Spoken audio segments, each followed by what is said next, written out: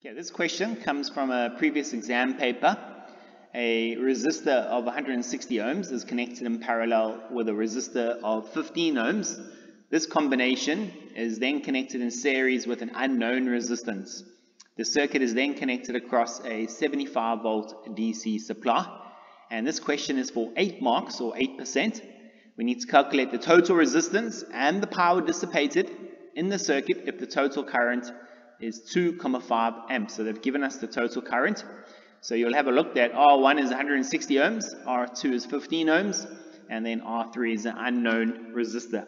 Now, I'm not going to show you the long drawn out method to do this. I'm going to show you the shortcut to calculate the total resistance and the power dissipated if the total current is 2,5 amps.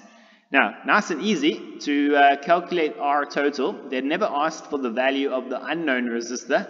All they asked for was the total resistance. So to calculate total resistance, it is V total over I total, and those values are actually given to us.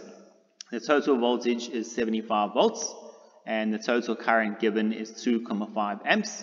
So therefore the resistance total is going to be 30 ohms. Nice and easy. You would have got 4 marks for this question.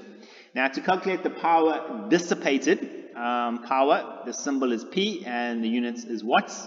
We need to calculate the total voltage, multiply by the total current. Once again, that's given to us.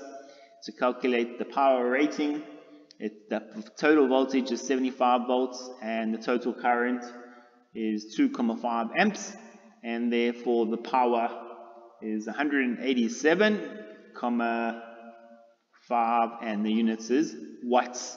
As you can see, that was a nice, quick, easy question to answer for 8 marks in the exam paper. Thanks for watching this question.